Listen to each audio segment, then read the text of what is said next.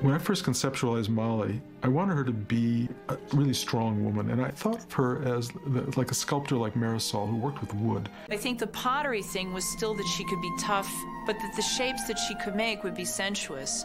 I was sitting in a scoring session for The Naked Gun, and one of the sound editors had a magazine that she was reading, and it was a pottery magazine. Like a surefire sign that I was no good and I was faking it. And it's very, very sensual. Laying in that mud stuff and all over your arms, that was pretty sexy. What I like about this scene, it's simplicity. There was an unbelievable eroticism to the two of them shaping this very phallic kind of bowl. The longing of that music, the pain of the music is wonderful. This is the lovemaking.